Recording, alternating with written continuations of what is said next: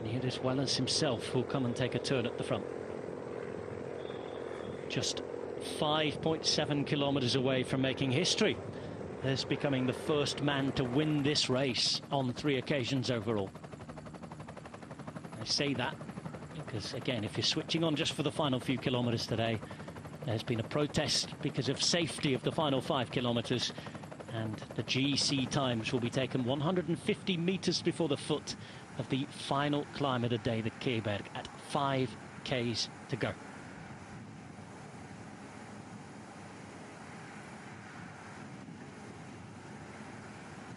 Second group at 10 seconds. If they're to get back, though, you wonder how the legs are. A lot of these riders in the breaks, it's De Bast again. Hirschi on his wheel, Trentin third wheel in the black and white. Then you have Yves Lampaert and the race leader himself, Tim Wellens, and still in a crosswind section. Everyone just trying to get that little bit of shelter over to the right-hand side.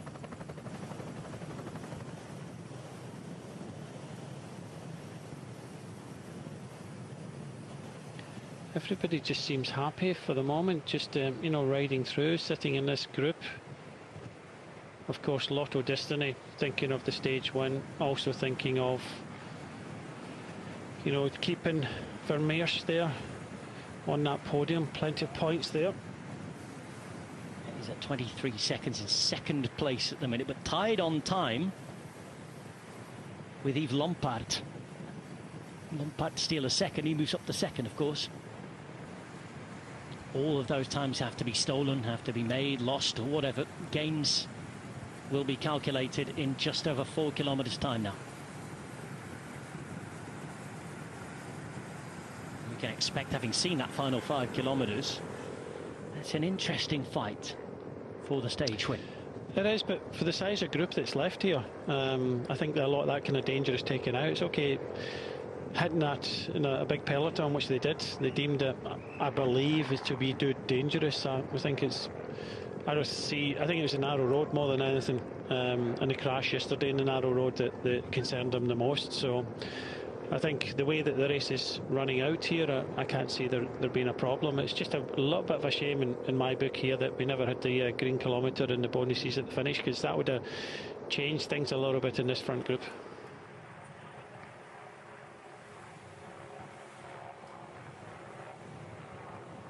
Tim Wellens, the leader of the GC, another few pedal strokes close. He's moving up here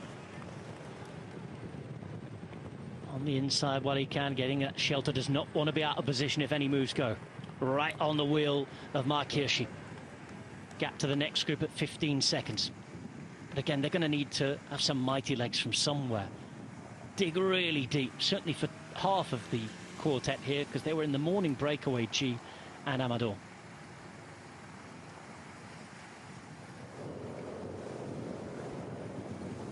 What's the plan here for UAE? Just try and keep this pace till 5Ks to go and make sure it's nice and safe? It seems like everybody's content, even Lotto Destiny. I think Seneschal is still in this front group. Seneschal can sprint a little bit, but I think for Soudal Quickstep, when you look around this group and you've got, oh, there's a peloton and they're closing down. Well, they were far too content then, weren't they? Yeah, it seems, it looks as if it could all come back together now. So who's doing this chasing at the front? And it looks as if Groupama are one of the teams. So just when we were thinking about, you know, who's going to go on the attack, you know, why don't Lampaert, Seneschal, you know, if they come to a sprint, you've got Philipsen, Delay. I wouldn't be too confident of that. Groupama starting to ride with a DSM, Jayco as well. So this could all come back together as soon as we turn right on that climb. Zangler's attacked. Stood at 34 seconds, seeing what he can eke out moving up in the GC before those times are taken in 2.4 kilometres time at the foot of the Keiberg. Remember, there's that big swing from a wide road to a very narrow one from left to right. And amazingly, they've got back in here, Brian. Yeah, I'm just surprised that there's not been any more attacking from that front group. You know, everybody realises that the cut-off is at the bottom of the climb, so if you're thinking of the GC, just go all in. If you're thinking of the stage, then, you know, you're going to sit back, but majority of the top 10 are all here. Stuyven hasn't even tried. Lampard hasn't even tried. You know, they're just kind of sitting there and waiting.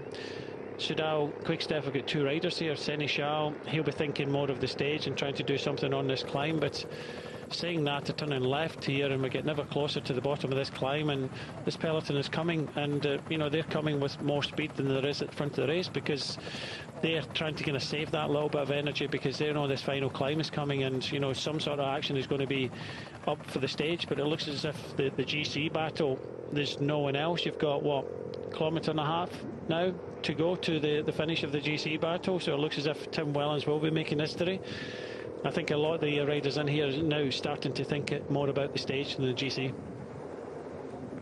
They need to get their act together thinking about the stage anyway, because it's only 10 seconds now back to the peloton. Just over a kilometre until we get the GC times taken for the final time in this year's Renewi Tour. Job almost done for Tim Wellens.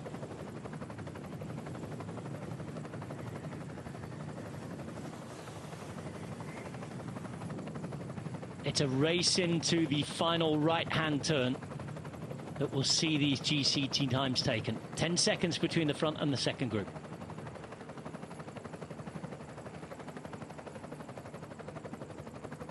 It's a ferocious chase behind to try and get back in with the likes of Coy, Medlead and company. Here at the front, though, Phillips are in this group, we know.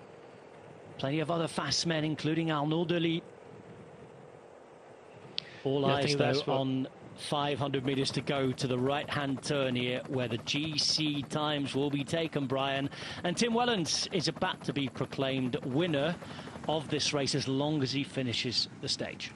Yeah, I think Jesper de Bust is, you know, he's putting a couple of turns in now, purely because he wants this group to stay away. Where there's others in here maybe don't want you know, this group to stay away, and I think it is slowly coming back together. Just over 5Ks to go, I can tell you here. The 5 kilometre itself banner doesn't come until we get to this right turn that's coming up now, and it looks as though we are about to take it.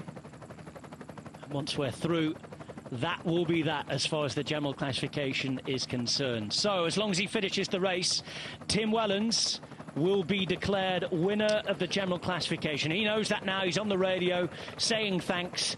Job done for him, and it looks as though he will ride in now at his own pace. Brian does not want to get caught up in any of the silly business.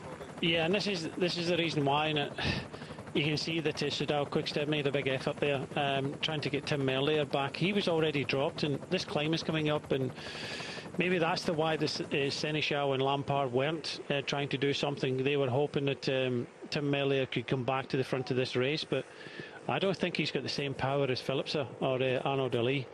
But they're almost made the junction, but he got dropped in the previous climb. And it's moves at the front. Wellens knows he can drop back now. He has won the race, provided he stays upright. And from behind, they're trying to come across and join in. Medley are fighting away. Van Avermaet trying to get back involved as well. And those who missed out first time and try and get this now is Seneschal. Yeah, just as Tim Merlier was trying to get on there. I was good. Hence the tone in the voice. Yes, well, you remember that Vuelta stage when a few years ago with Jakobsen, but yeah, possibly maybe a little bit unaware about what was happening behind him. I think he was saving something for going in that. But just watch for Søren Kragh here in the Alpecin Deconic colours. I think he's looking at potentially trying to launch on this climb as well. Well, over the Kieberg they go.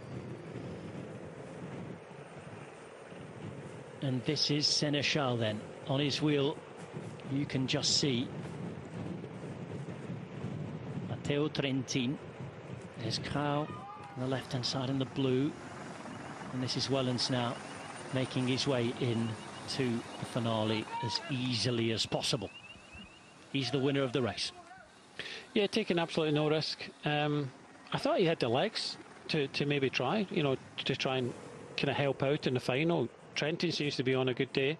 You know, he could have helped him in the final a little bit, so maybe he doesn't want to take any risks. You know, he's won this race for the third time, but I would You know, if I was in the car, I would have tried to encourage him to try and stay here, because all week he's been showing he's got some good legs, and he could have been a, you know, help at the finish there, even if he'd attacked that final climb.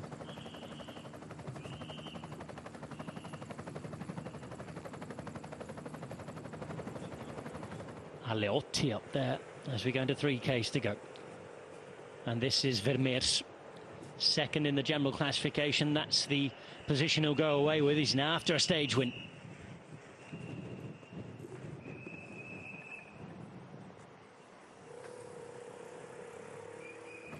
A nervous corner. Which way do you go?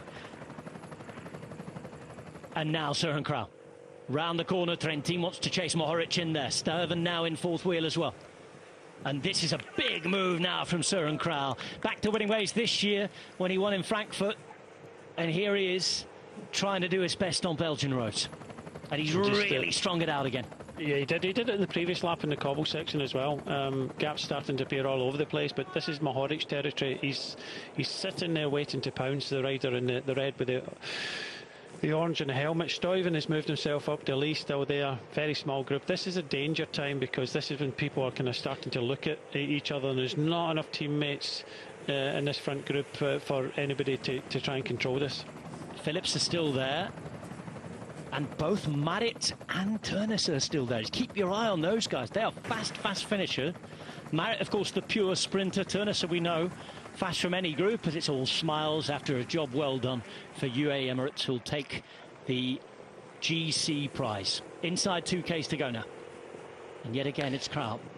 Big opportunity here. They must know that there's a couple of good sprinters still in here with Deli in the mint jersey and Jesper Philipsen. So, you know, I think De Bus coming up to just kind of keep things rolling on. They've got Vermeers in here. He'll sit there in general classification, but just in this small roads, perfect opportunity just to try and do what Mike Tunnison done a couple of days ago.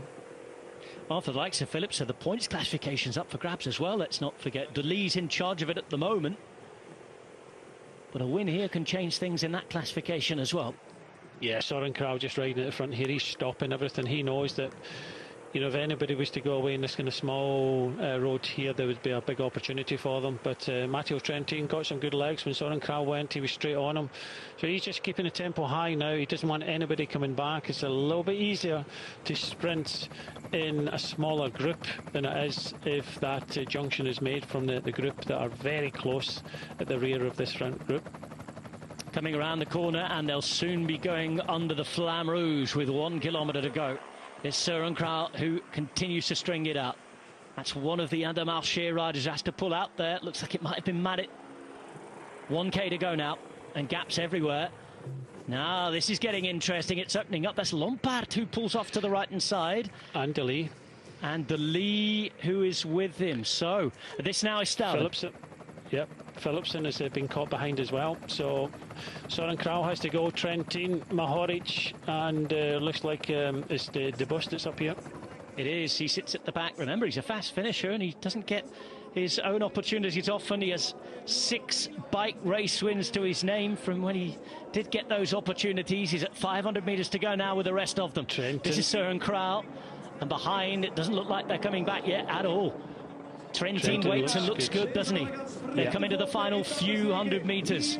It's been almost 5 hours of racing today. We had a stoppage in the middle. It's been dramatic on and off the bike. UAE have already won this overall, and they're looking for the stage win as well now. On the left-hand side, it's Trentin going to the line. Mohoric trying to come around him, though. Here's Matej Mohoric to the line. It is victory for Bahrain victorious. Matej Mohoric takes the final stage win. Trentin worked so hard for his teammate today. Mohoric gave it a try and a break. He's won the small sprint, and he is victorious on the final day in the Renewi Tour. Matej Mohoric takes the stage.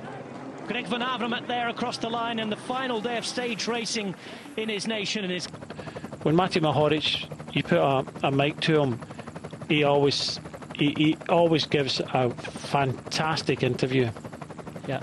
And Sam, to say the same with Remco Evenepoel yesterday as well, can completely understand his ire. I don't think anybody who knows the first bit about cycling has no issue with the riders wanting to be safe. We want it to be safe as well. Everybody does. But of course, you see Matej Mohoric here winning the stage and out sprinting Trentin. what I would say, to echo Moharit's sentiments, is these decisions should not be being made on the road. They should be made well in advance. And listen to it from this perspective. I'm somebody who has a lot of friends and family who don't know the first thing about cycling.